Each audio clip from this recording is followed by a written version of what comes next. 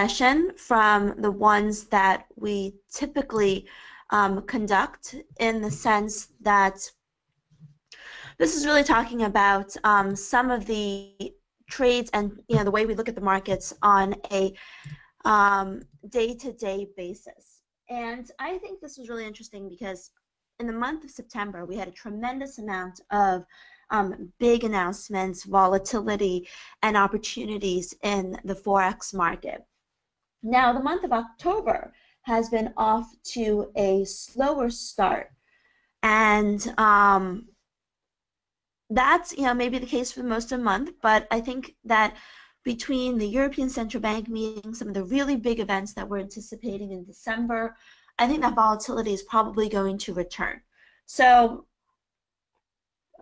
that's something that's really important to prepare for, because when we do have that return of volatility, you'll be able to capitalize on that opportunity.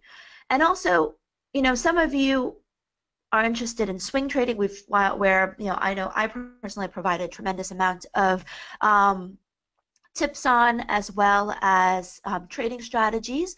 But what we really excel at, although I would have to say we do all of it pretty well, what we really do on a daily basis is we day trade, and that's something that we wanted to express in terms of taking a look at how we view the markets on a regular basis. So this presentation is called How I Traded the Top 5 Biggest Events of September, and hopefully you can get some insight into how I analyze the markets, how we are able to make money consistently trading some of the most high-profile events like non-farm payrolls, even though many people avoid them. They can actually be filled with opportunity.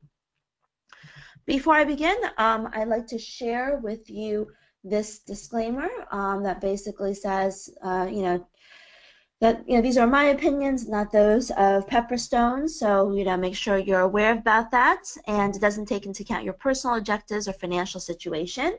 And of course, trading Forex carries a high level of risk and may not be suitable for all investors. So make sure you're fully aware of that as well.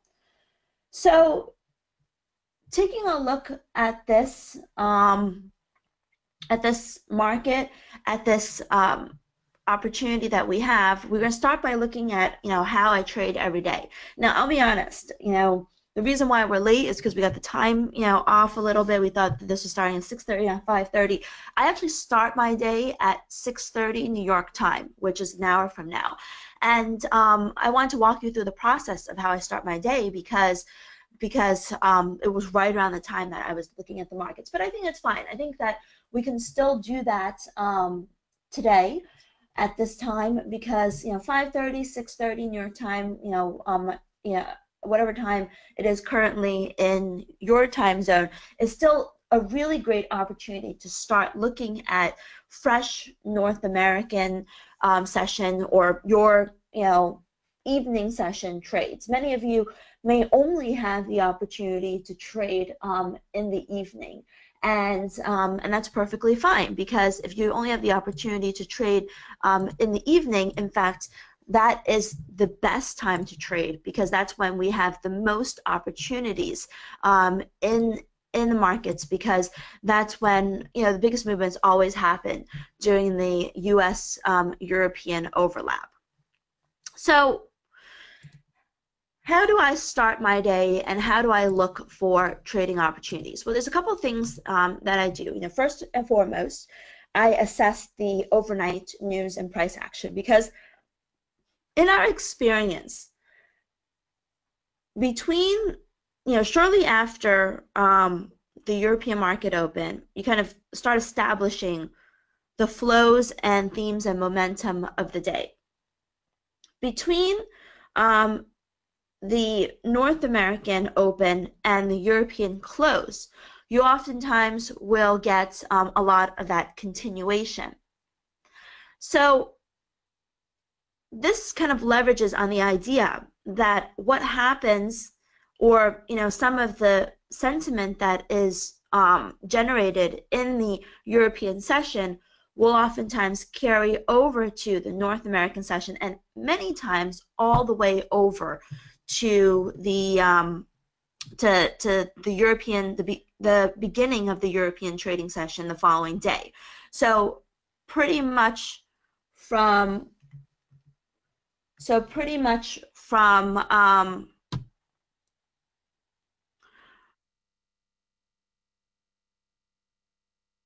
people say they can't hear me. Pretty much, I hope everyone can hear me now, but pretty much from, can everyone hear me? Do I need to start over again?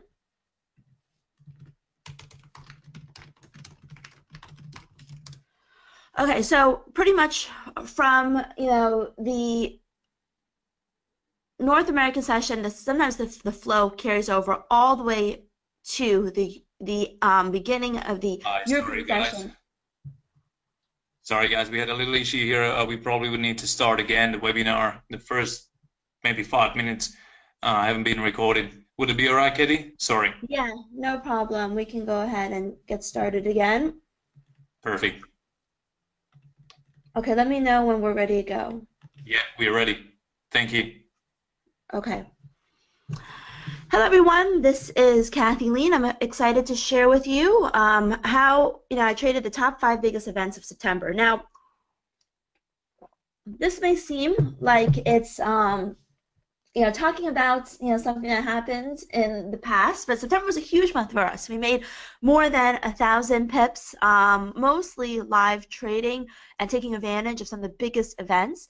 And while October seems to be off to a slower start, and perhaps October, most of October will be relatively subdued, I think that with the European Central Bank meeting, with the December FOMC meeting, some of the big moves and volatility will probably return and is likely to return. So we don't necessarily expect this kind of low vol environment to continue for very long. And I think that that's probably the most important takeaway, which is that if whatever you learn from today's session, you can not only use it to trade some of the biggest events like non-farm payrolls, but also maybe capitalize on the volatility in the forex market when it increases. And of course, past performance is not indicative of future results. These are just examples of how we take advantage of some of the opportunities provided by news events. Now, this disclaimer just says these are my opinions, not Pepperstone's, and please, they don't take into account your individual situation. This disclaimer says, trading Forex carries a high level of risk and may not be suitable for all investors. So please read through the disclaimer if you're watching this on demand before you move ahead. So I want to start by talking about how I trade every day and how I look at the markets every single day.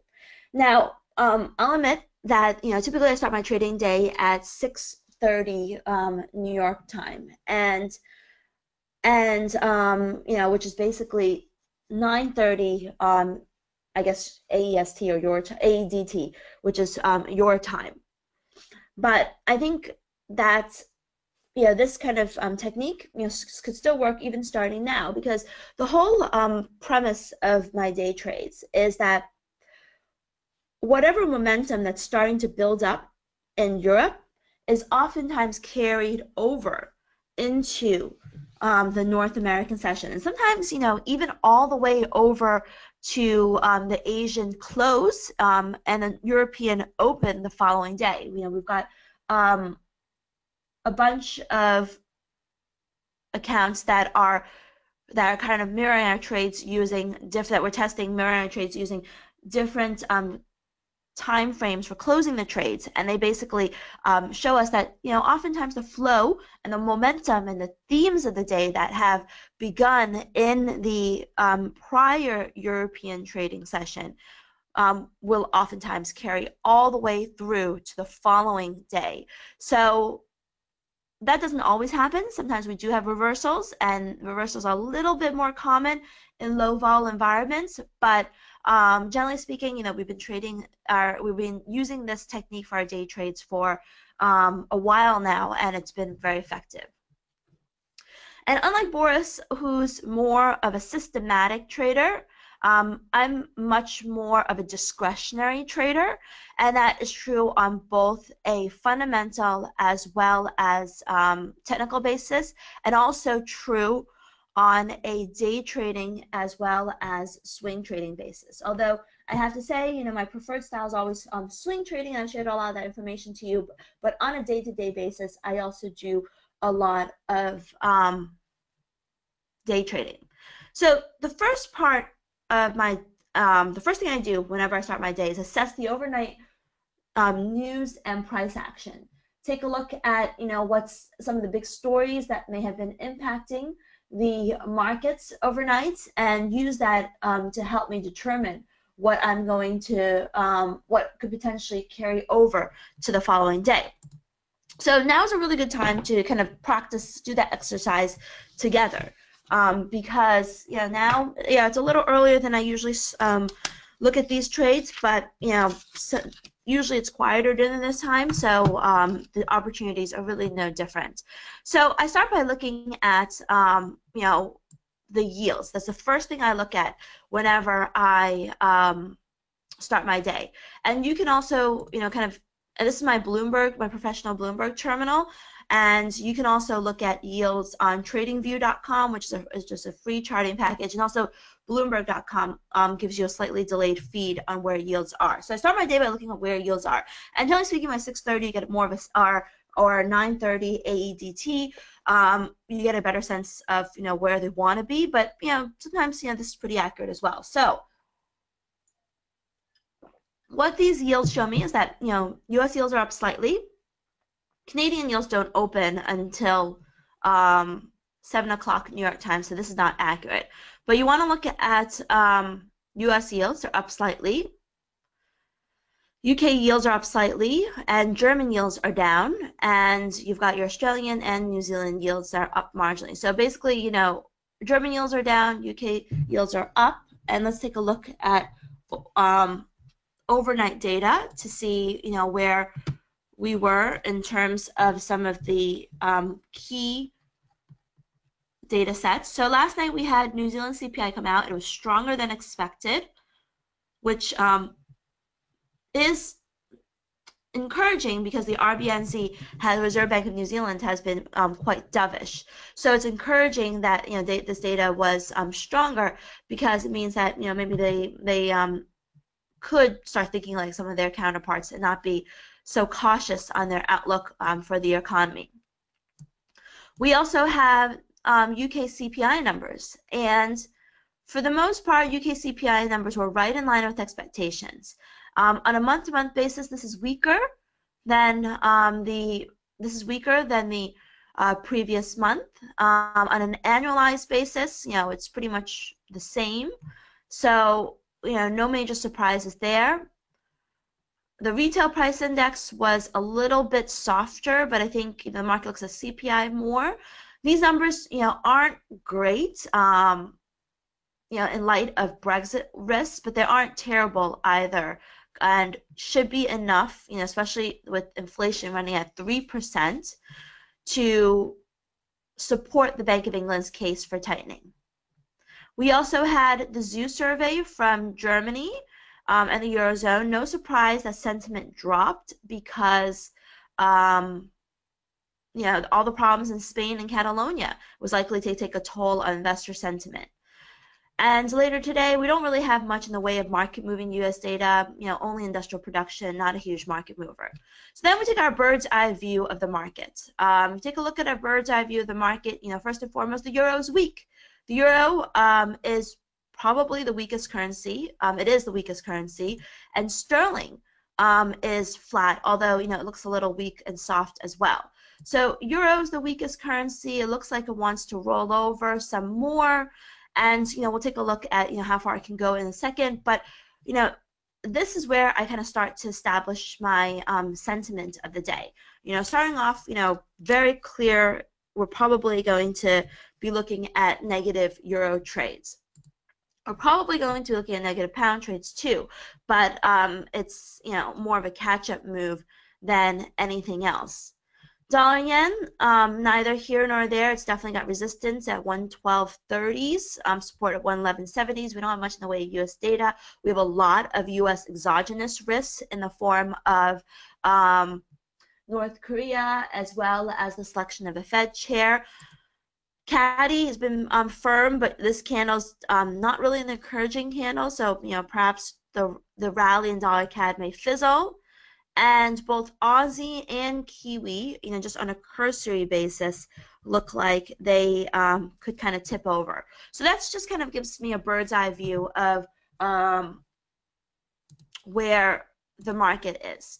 Our second step is to look for continuation into the London close. So you have an option of either just holding your positions till the London close, or you can carry it all the way to the Asia Open the following day. And we'll look at that in a moment. And the third step is that I always look for moving average clearance. I'm a big moving average trader. I think they're very useful. I've used them for quite some time, and I definitely always make sure that I have moving average clearance. So what do I mean by moving average clearance? So let's say I think euro looks like a great short, but how much room do we have to sell? On a daily basis, we can see that, I've got my blue line, which is the 50 moving average, the yellow line, or the gold line, which is 20 moving average, the red line, which is the 100, and the green line, which is the 200. So the 20, 50, 100, 200, my favorite moving average to look at. So the first thing I always look at is I always look at the 4-hour chart. So on a 4-hour basis, you can see we're below all the moving averages, so we do have moving average clearance, meaning there's no moving averages sitting, right below current levels for me to short. So it's not as if I'm shorting into this zone right over here. Now, of course, 1750 itself could be a little bit of support, but at least from a 4-hour basis, looks like we have clearance. From an hourly basis, it also looks like we have clearance, and it also looks like we can go all the way down. Now, in addition to that, the 4-hour, 6-hour, 1 hour, those kind of confirm to me that that we've got clearance to basically sell, and that we could potentially move lower. So euro dollar looks like a pretty good candidate to sell today. Now, pound dollar on daily charts, it's not really clear what it's doing. It's neither here nor there. It's flat, but we do have moving average clearance all the way to 130, 150. 4-hour charts also show we have moving average clearance. In fact, 4-hour charts is even better because it shows that we have moving average overhang, where it's saying that it's going to have a tough time rising back above 132.90. And same thing with the 60-minute chart. A lot of moving average overhang. So this actually looks like a great candidate to potentially sell for a move down to 130, 150. Dollar yen, we do not have any type of moving average clearance here because we've got resistance at 30, support at 112. So this is not, there's no trading opportunity here for me. So I would even be inclined to take a pound dollar short, right here, 132.53, and we can even, consider that as a trade, 132.53, and I'll show you the parameters later on. Dollar CAD, we've also got moving average clearance to the upside, so I would definitely, so in the daily chart, while it shows, originally it was telling me that maybe there was some that it was kind of, the move was fading. On the 4-hour and 1-hour chart, it looks like it's just all clear. We could definitely see some additional movements in dollar CAD. Aussie dollar, also moving average resistance, moving average, although it doesn't have moving average clearance because it's got support at 78.16. So still, the best candidate right now looks like pound. And no moving average clearance on Kiwi dollar on the daily chart or on the 4-hour chart. And dollar Swiss should be, looking pretty bid, and that looks pretty good to the upside. So that's the majors. I also do this exercise on the crosses as well. But right now, pound dollar looks like, and dollar Swiss looks like our best opportunities. I also like euro pound on a fundamental basis, but on a technical basis, we're right at the 20 SMA. But the 4-hour charts show us that we have clearance. So, I might be inclined to sell euro pound as well, but we'll just stick with pound for now. The yen crosses also look pretty weak. I like euro yen to the downside.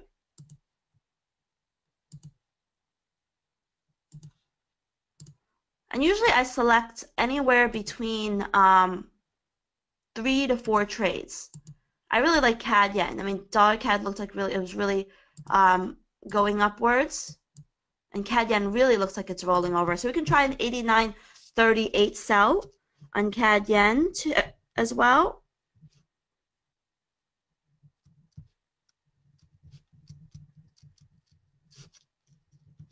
So just walking you through the exercise that I tend to do on a day-to-day basis. Although by the time I go through all my charts, sometimes I may make adjustments. Kiwi yen looks really good on a daily basis. When you have daily moving average overhang, that's an even stronger trade. But 4 hours are above the moving averages, so that's not a good opportunity for us. Pound yen looks good, but we're already in pound dollar, and that's a lower vol trade. Not seeing much opportunities in these other pairs. Let's see.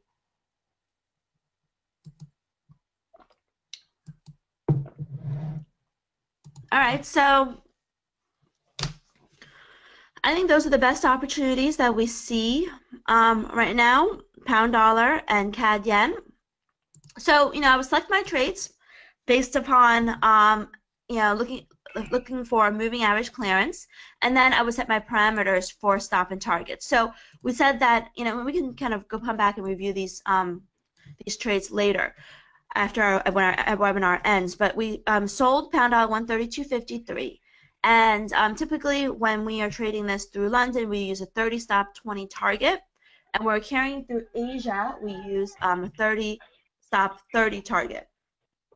So through London, it's slightly, less desirable risk reward, but still, we usually have about, I would say, 70% accuracy on this, so it still nets us positive on a day-to-day basis. So, we'll look at pound dollar 132.53. Our stop is going to be at 83. Target's going to be at 33. CAD yen, our stop is going to be at 68, and target is going to be at 18. So, for those of you that are following me, that's what will be looking at, today in terms of trading opportunities. So, while that's how I look at the markets every single day, and that's how that's the thought process that I go through for my day trades. The biggest opportunities of the day and the month, and on a daily basis, basically involves trading news. Now, most traders avoid trading news for the following reasons. First, one of the greatest challenges of trading news is that spreads will widen. Currencies, that's probably the single-handedly the greatest risk. With some brokers, they widen to 20, 30 pips, depending upon what pair you're trading, which is, very, very significant. But spreads will widen, and, you might be stopped out if you're using a tight stop just by the spread alone. Secondly, you'll have huge spikes and huge reversals. And sometimes those spikes may not be in your favor. And a lot of people are afraid that even if they had a 20 pip stop, if it's a huge spike, they could actually be filled at, minus 40, minus 50 because, it was such a big news event. It's a runaway move. And the third challenge is that it's difficult to trade news and to predict and to understand it because a lot of times there could be reversal risks. And when there's reversal risk, suddenly they'll spike higher and then it may completely reverse. And so you don't know what should be the real reaction of the markets. But we excel at trading news. We traded 10 major events in the month of September, and I think there was only one that we didn't make money from. And this included FOMC, non-farm payrolls, ECB. Of course, past performance is not indicative of future results, but I'll show you how we do it. The first step, though, to trading news is knowing the difference between high volatility and low volatility events. Because low volatility events are not, events that are really tradable. And low volatility events sometimes may surprise you because sometimes it can be rate decisions, and sometimes they are not the ones that you think are low volatility. And some of the, obviously the high volatility events are generally the obvious ones, but sometimes, it can also be data like retail sales. Not only is there a difference between high volatility and low volatility events, but there's also a difference between high volatility and low volatility sessions. We traded RBNZ last month, and RBNZ was kind of a slow glacial move after the rate decision because it was during the Asian trading session, because there wasn't as much participation, because there wasn't as much people watching the event. And so that's why it didn't generate the same type of volatility that you may anticipate for a U.S. non-farm payrolls or U.S. retail sales report. So the type of news events that produce the greatest volatility may not be what you think. When it comes to news trading, it's also important to know the difference between fade versus trade. We will fade and we will trade. We generally follow the flow at the initial onset of the move, and then we'll look for opportunities to fade it later on. So there's different phases of the day trading cycle that we kind of follow whenever we are day trading. So I want to show you how we did this in real life examples and how we traded some of these top 5 biggest events. And while I could kind of walk you through theoretically how I would have done it, I think there's no better example than to see us do this and how we actually reacted in a live environment. And so what I'm saying is that we actually did this in live environments, and I'll show you how we looked at the markets. And I'm not going to, you can see this live trading non-farm payrolls is an hour and 15 minutes. I'm obviously not going to walk you through the whole thing. So I'm going to give you the highlights. Whenever we trade a big news event, we always start with looking at we basically start with looking at some of the setup beforehand. So this was the last non-farm payrolls report. I'm just trying to fast forward to this part, which kind of walks you through, why is non-farm payrolls report and some of the pregame that we put in. Just give me a second. Start reducing asset purchases, and they are expected. So I want to start right over. If we go to the next slide, these numbers are pretty much the same as the previous month. 180,000 headline number, unemployment rate 4.3%, average hourly earnings 0.2%. So in terms of how non-farm payrolls could fare, generally speaking, the U.S. economy is chugging along. So these numbers aren't necessarily out of question, but I think it's important to realize that these forecasts represent a deterioration from the previous month, where previously we had more than 200,000 job growth. So that's the highlight from that, but I want to show you this. Okay, this is what I really want to show you. Every single month when we look at event risk, and for non-farm payrolls in particular, we always we always try to first figure out whether we can trade this event risk proactively or whether we should only trade it reactively. Proactively basically involves putting on the trade before the data release and hoping it goes our way.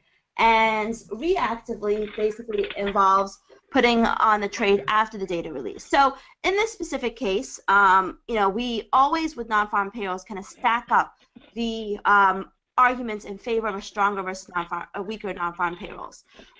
So you can see that here the arguments are far exceeding the stronger payrolls over weaker payrolls. But we still had a negative view on the dollar. And if you were attending the session, or for you, I actually played through the video. I explained that this month in particular, the leading indicators for non-farm payrolls are not as reliable because generally speaking, we have 8 of them. We have all the ones that you see here, in addition to non-manufacturing ISM, which is the most important leading indicator for NFPs, because non-manufacturing ISM measures the conditions in the service sector, which is basically what non-farm payrolls measures. And we're also missing the ISM manufacturing index. And so therefore we're missing a lot of key components that make up this non-farm payrolls story. And we talked about how this was going to be distorted by the hurricanes, and it was going to be potentially some type of hurricane effect. So let's move on to the actual data release. Well, actually, I have a little bit of a game plan that I put together too. Okay, here we go.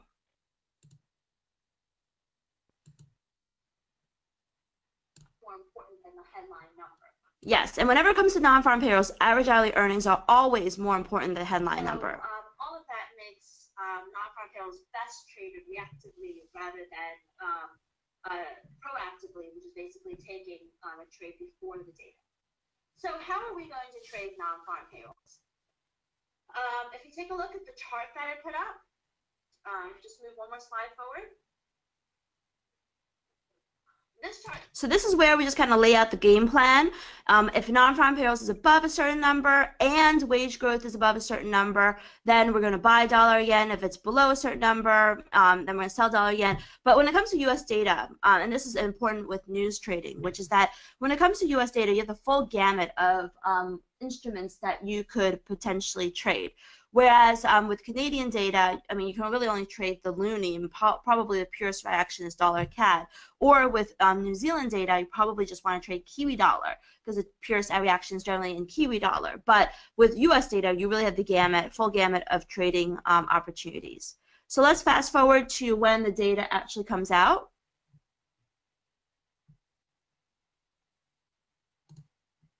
Okay. Trading dollar yen off of a weak number. So we're 30 seconds. If you look over here, away from the non-farm payrolls report, you look at above the words "all economic releases," a little time counter. You can see dollar yen is trading at 110.04, euro dollar at 119.24. Going to only trade dollar yen off of a strong number. So the dollar yen or Kiwi dollar off of a strong number. So that's going to be our game plan for the NFP release. So I'm sure I talked also about what we were going to trade off of a weak number, which was euro dollar, because I explained because of European fundamentals and some of the issues that they were doing. So I was going to sell, we would trade euro dollar and dollar CAD off of a weak number, Kiwi dollar and dollar yen off of a strong number. And I'm just going to hollow the trades out. I'll try to post them in the room, but I can't guarantee you that I'll be able to do so. So so we're 9 seconds away from release. CAD is at 124.44. Euros at 119.22. So 8 seconds to NFPs. Generally speaking, it pays to wait, but we'll see. So very weak number, 156. And most importantly, average hourly earnings 0.1%. So our game plan was dollar CAD and euro dollar off of a weak number, and dollar yen and Kiwi dollar off of a strong number. So this is a weak number. We're going to be buying euros as well as selling dollar CAD. Also, just that is top number, of course, up. So it's a very weak number, and so what we're going to do is we're going to buy euro dollar right here at 109.54. I meant 119.54, but that's what it was. I got short the 2,400 on the caddy. So I bought euros at 119.54. Boris sold dollar CAD for us at 124. and this was at 8:30:13, immediate reaction to the non-farm payrolls report. And that's why it's so important to have a game plan, because sometimes while Dollar Yen also got crushed down there, you want to be able to react instantly by having a game plan beforehand. And let's see what happens next. It's a very weak number. So even with a soft release, and a terribly soft release in this case, sometimes you get a really big move quickly. Sometimes it takes a little while. So we oftentimes, when it comes to news trading, with our first trade, you need to be nimble with your profits. You can't be too greedy. Yeah, so I'm short 2400 caddy, looking to close it out, and I close it out. So Boris closed his CAD at 123, about 77. By the time he got it, it was probably 75 for plus 25. 2485. So done on that trade. So by the time he filled, it was probably 123.75. How that was a number, Kay? I didn't see it. So basically, it's 56,000 versus 180,000 forecast. The unemployment rate increased and average hourly earnings completely slowed. So it's a really terrible number. Truly a horrible number. So yen is crashing through the 109s, kind of holding above this 108.50. Okay, let me I'll just take the screen back. Okay, so basically, euro dollar, it's at 119.67. It goes up to about low 70s, and that's where I end up closing my trade. We go on to some other stuff, but then that's where I end up closing my trade. So we've got 20 pips on dollar CAD, another maybe 20, I would say maybe 18, 20 pips on euro dollar on our first euro dollar as well as dollar CAD trade. So in the first minute or so post release, we probably made about 30 or 40 pips. We use some other broker's platform afterwards that I don't want to show, so that's why I'm stopping it here. But the process is that you can see this is 13 minutes into it. We go for another hour. So what happens for the next hour? We keep trading, and generally speaking, for that next hour, what I will do is I will continue to press the same direction. We'll continue to go into the same trade in the same direction, and Boris will move off and start to look at key levels that are round number breaks in that same direction as well. So if we assess the data to be strong enough, we usually kind of ride it into the same direction. Let's look at another one, Bank of Canada rate decision. Rate decisions sometimes are very impactful, sometimes are not so impactful, and it really depends upon what they do. So let's see with the Bank of Canada. Hey everybody, welcome to the month of live. So with rate decisions, what I like to do is I'm going to fast forward to the table that I create. Okay, so every month, whenever we have a rate decision, our analysis involves taking a look, trying to put ourselves into the shoes of a central banker. And so we basically look at how the economy changed from one meeting to the next. And if you are getting Pepperstone's emails every week before the rate decision, we will put together this table included in the weekly report and talk about what we think could happen. And so, taking a look at this table here, you can see that there's a lot of unevenness in the Canadian economy. On a consumer basis, retail sales was kind of weaker. Employment was mixed, but we did see strength in the housing market, GDP, and basically everything was mixed. So given this kind of mixed outlook, it wasn't a given that they were going to change policy. So then we'll move over to our game plan. And unlike non-farm payrolls, we talked about how with non-farm payrolls, we can trade anything. But with something like Bank of Canada rate decision, the only real thing to trade is dollar CAD. And we said because the purest reaction will be in dollar CAD. So we said that if the Bank of Canada hikes by 25 basis points, you're going to sell dollar CAD. If they focus on the concerns about the currency, then you'll buy dollar CAD. So I'm just going to, so, here's also the table that I put together. Dollar CAD would go 125 if the BOC is concerned about strong CAD, and 122 if they hike or signal that a hike is coming. So let's move forward and look at when they actually, the rate decision. Okay, so here we're 9 seconds away. If you look at above all economic releases. We also have at the same time ISM non-manufacturing index. So we're looking at dollar CAD as well as dollar Swiss or dollar yen for non-manufacturing ISM.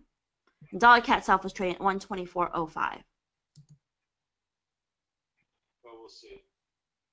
5 seconds away.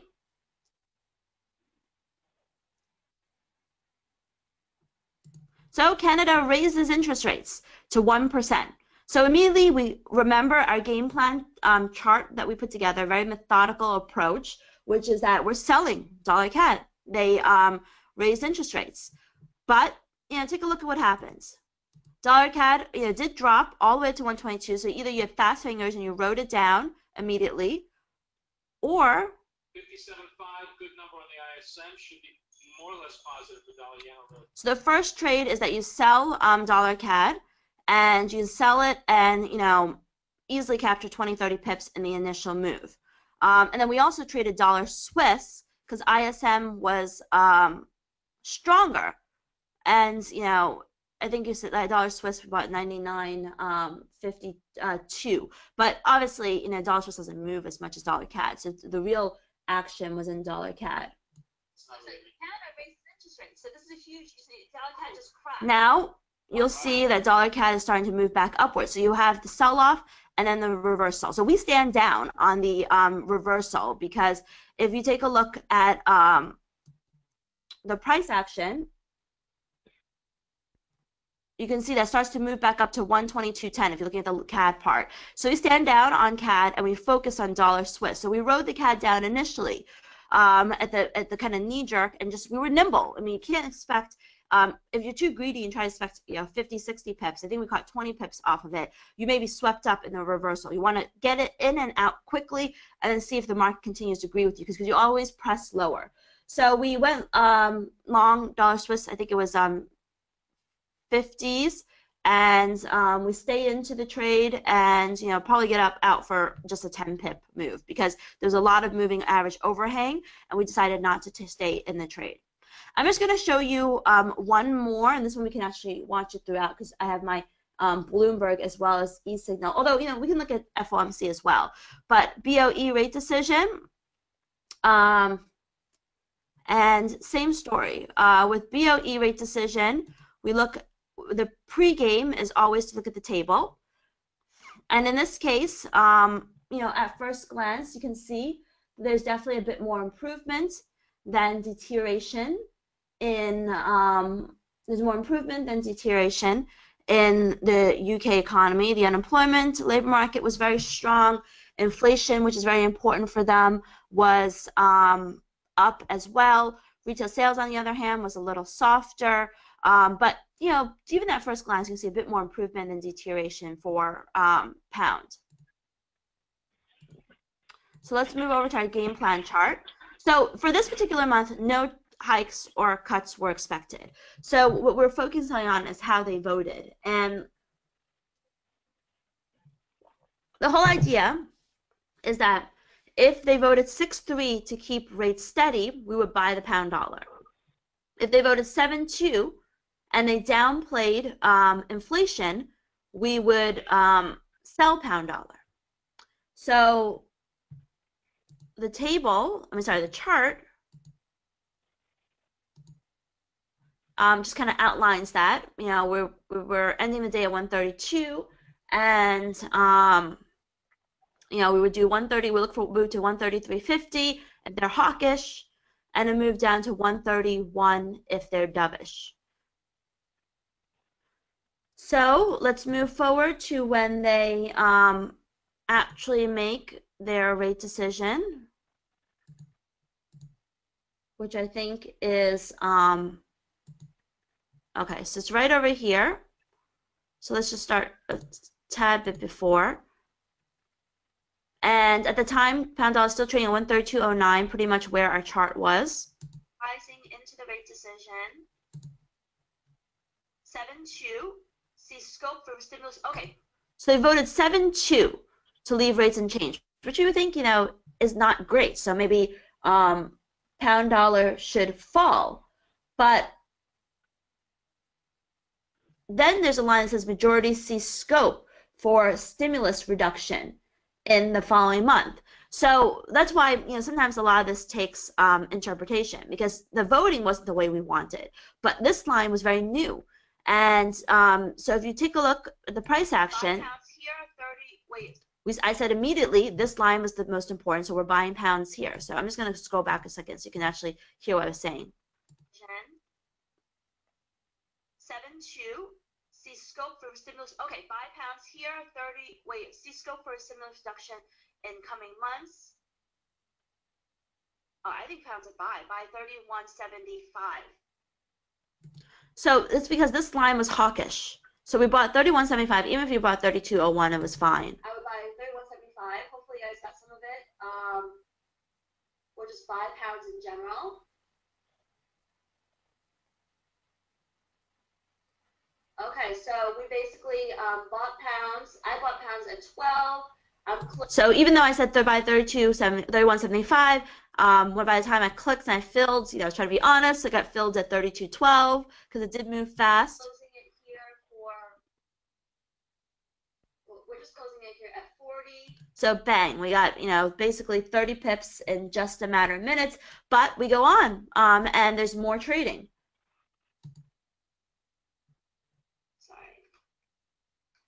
And so this was very, very hawkish. I did my first lot at 10, and I closed it at, I don't even know what price I closed it, but so 43. I'm still going to continue buying. I'm going to sell euro pounds here at 80. I'm just going to buy pound dollars straight up. 45. Let's see what I can click on. 40. All right. Let's just look at the charts. So, I wait a little bit, but then I end up buying pounds again and then also selling euro pounds, because with pounds, you really, you have the whole pound spectrum, but, euro pounds the lower vol one, pounds the high vol one, and we end up pressing this. Keeps interest rates and change the voting cycle. All this is pretty much hawkish. So I bought at 38. So we went along again at 132.38. 132.38. Closing here at 132. Just keep buying pounds, all right? And then shortly thereafter, intraday charts here, I'm going to say that, I go short euro pound as well at 70. And 132.38. All right, I'm going to close it here I closed at 50. We're going to keep on buying. I'm going to try selling euro pounds here 70. Although really it's not really a smart trade. Because pounds really is the ones that, where it's at. Yes, because pound really is where it's at. 70. But either way, pounds is rocketing higher. Our trades, when we have a strong conviction and it's a strong event, we just keep on pressing the trade. But the tactic is we didn't just stay long. We got in and we got out, we got in and we got out, because there's nothing more important than banking your profits and making sure that you, that you don't let those profits melt like ice cubes in your hand and basically, melts like profits in your hand. You want to make sure with day trading, with news trading, that you get in and out, that you ride the momentum in the markets, make sure the momentum's your side, and then you get in and out as quickly as possible. So the last one I wanted to just walk you through is FOMC, and because it's also a big event. And then, we'll go back to the other slides. Just to give you just to recap, the tactics that we've used, even though it may sound like it's just reactive trading. So with the FOMC rate decision, same story, every single central bank rate decision, we look at the table. So we have our game plan, we set a game plan and to prepare ourselves in terms of the way we're going to think and look at the markets. So, for the most part, at first glance, it looks like there's a lot more, not a lot, I would say marginally more green than there's red. And so there's slightly more improvements than deterioration in the U.S. economy, and that basically suggests to me that perhaps they could be positive. So let's look at how we're going to trade this. And remember, unlike CAD, where we only trade a dollar CAD or pound dollar, which is pound dollar euro pound, with U.S. data we can trade anything when it comes to trading news. We basically want to pair the strongest with the weakest and the weakest with the strongest. So what is expected? No change in interest rates, but September was the big month that Fed was planning to announce balance sheet shrinkage. And our game plan is if the Fed announces shrinking the balance sheet and they're hawkish, we're going to buy dollar yen. We always look at it from a dollar yen perspective initially. And then if they shrink the balance sheet and Yellen sounds wishy-washy about further hikes, then we're going to sell dollar yen. So let's see if we can find out where the FOMC is.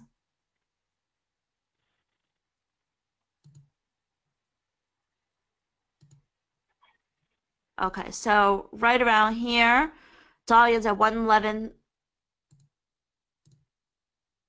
Dollar yen's at 111.39 when the Fed FOMC rate decision comes out. For hurricanes unlikely to alter economy's course, they're positive. Forecasts still signal another 2017 hike more in dollar yen. I picked it up at I think I got 30.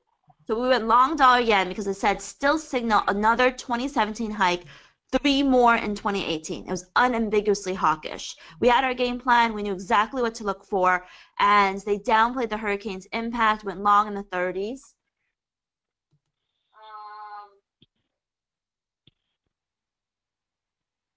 Did you say buy or sell?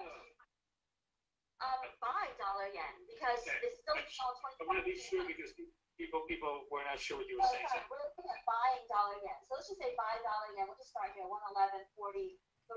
If you can grab the price right now, it's really fast. So 111.43. Okay, stop in general. Our stops are going to be 30, target 20. So very important when we use. I didn't mention that at all. When we day trade, we use 30. Stop 20 target. Although oftentimes I may get out before 20, depending upon how much the market wants to give us. And then we'll just see what we get out of this. So 11.43 target, 11.63 stop, 11. Well, obviously, it's in the room already. We're not going to sit through the whole. Now, I'm repeating this. Okay, you know why I'm repeating this? Because people are asking me to repeat all these numbers since they're not in the room. So bingo, our 11.63 was just hit for plus 20. And then we basically, wait to go long again. There's more to this, I think, because this is pretty hawkish on her part. So we end up continuing to press the trade, the dollar yen trade upwards because this was unambiguously hawkish. We had our game plan. If you go back to our chart, let's see if that's not the chart. We were looking for a move up to 112.25, so we're going to press it all the way up to 112.25. So, we looked at a bunch of, real life examples of how we reacted to some of the biggest events in September. We'll be using the same tactic when we live trade ECB later this month. But while it may seem that a lot of it is just interpretation when the data comes out, it does have a very methodical approach. First we start with analyzing the related data. It could be creating that table for looking at how an economy changed from one meeting to the next, or basically every single, in one of the earlier sessions I did for Pepperstone, I talked about leading indicators for economic data, how one certain pieces of economic data can be used to help us, quote unquote, guess or educated guess on what future economic data may be. And so we use that information to help us assess, you know, put us into the driving seat so we know exactly how to respond and where the likelihood lies.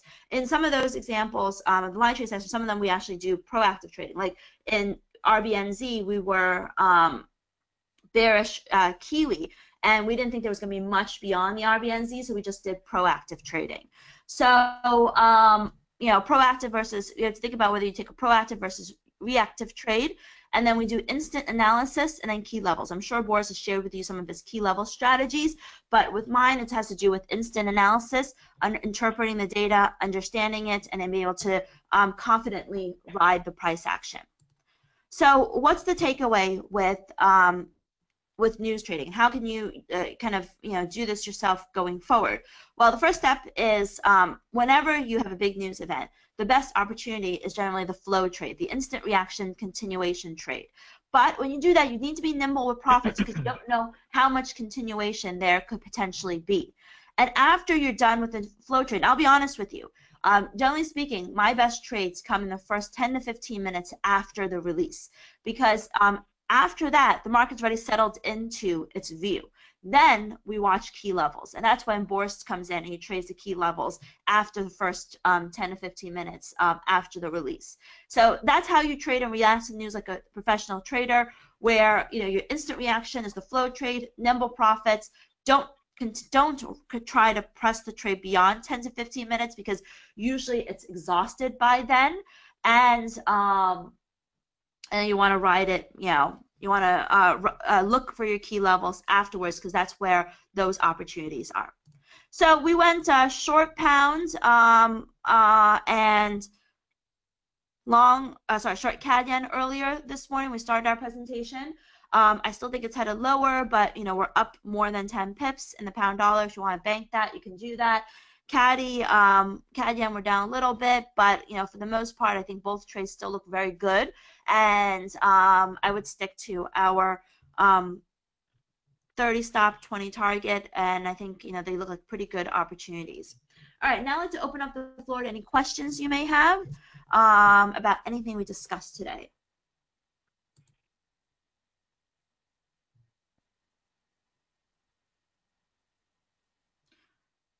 So I have a question here. When you are reactively trading news, let's say you're using 5 lots, would you go 5 lots at one go, or would you enter one standard lot 5 times? I personally just go in with the entire position, and then you can scale out.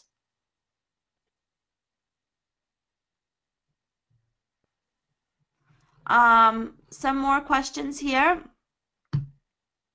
He was talking about putting up positions before news events and doing a hedging strategy. I'm not a fan of hedging strategy because usually I have a view, and and usually that view is expressed in.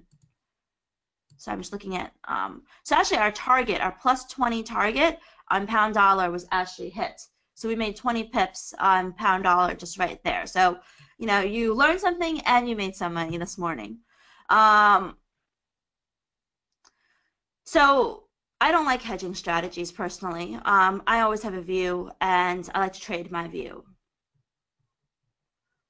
Are those EMAs or SMAs? Very good question. Those are all simple moving averages. And we will be posting this link. Do you have a particular strategy that we can use to gauge which new news releases are worth trading? That's very easy, actually. A lot of the free calendars out there rank the data in terms of high, medium, or low. So you can just look at it from that perspective. How do the yields affect the liquidity or volatility of any currency? Immensely. That's why I look at yields all the time. And the reason why we chose the short pounds wasn't just the moving averages. Pounds also oftentimes a catch-up currency.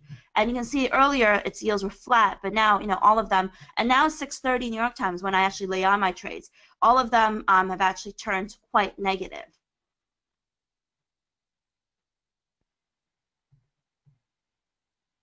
So it's been suggested to me that FX trades should not be done when there's too much news events because it's too volatile. That may be true, but we do some of our best trading. And that's only because some people don't know how to trade news and they're scared to do so. And we make most of our money and we do our best trading when it comes to trading news, basically.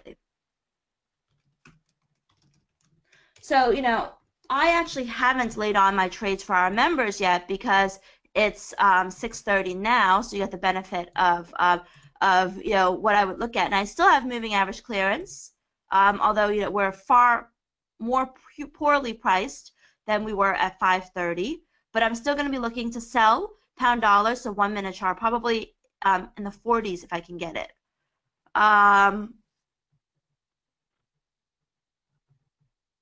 Do you have a particular strategy that we can use to gauge? Okay, we already talked about the news calendar, how they ranked it. I'm still not, I don't do hedging strategies, so my response is still the same. When you're reactively news trading, okay, I answered that already. Do I enter the market after the news or before the news? Sometimes after, sometimes before, more often after than before. What's the best source to get the news release info that you can trade proactively? Well, you have to build the table yourself. I mean, with Pepperstone, I will, in my weekly report before big news events, I'll oftentimes, include those tables I created, or like the non-farm payrolls breakdown, I'll include that as well. Why not different OCO entry orders prior to announcement? Because sometimes you have spikes. In those examples I showed you, we didn't, but sometimes you'll have huge spikes and you could get swept out quickly. And, that can happen often, like in the pound dollar. It did drop initially, but then it completely reversed in the BOE rate decision. And the real trade was to buy, not to sell.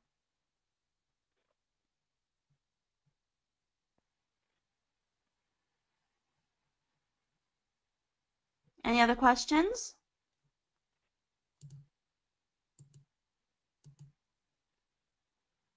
What's the best data frame for yields in day trading? I like to look at the 15-minute to 60-minute charts.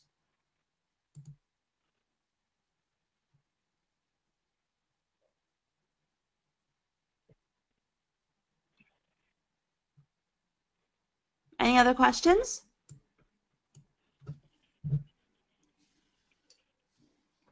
So I apologize for the miscommunication on the timing. I think you guys had daylight savings, so there was a miscommunication on that end. But I hope you enjoyed the session. What is the most effective time frame? There is no most effective time frame. I like multiple time frame analysis where we look at multiple time frames. So you can see, yields are now starting to move lower quite a bit. So U.S. yields and U.K. yields, so the yen crosses actually could present some interesting opportunities.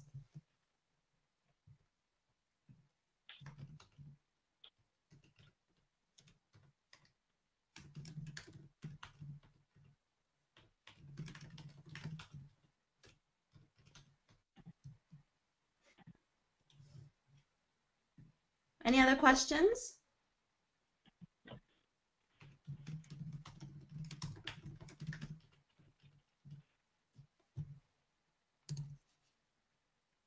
I also like selling euro yen because remember we have this moving average overhang at 132.10.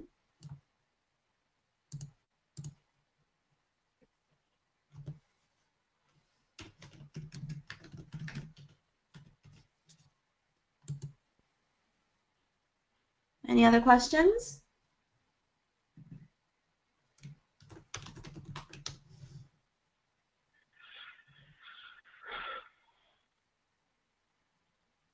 Okay, so that's the last question. Thank you so much.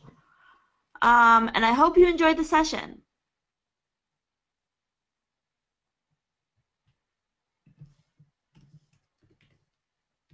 and we made 20 pips. You can close your CAD pretty much here and give back maybe 3 or 4 pips. And not only did you learn something, you also made money, showing you how, hopefully you understood how we look at the markets, and how some of the thought process has been made with regards to day trading.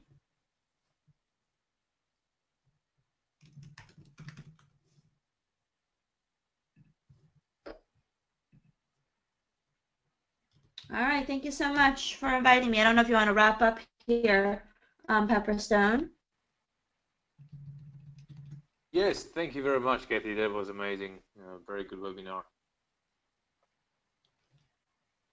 Okay, so as I said, if you ever want to stay on top of some of these fundamental stuff and how to assess some of the big news events, I always include in our weekly report the things that I think you should know. All right, thank you so much. I'm going to leave the webinar.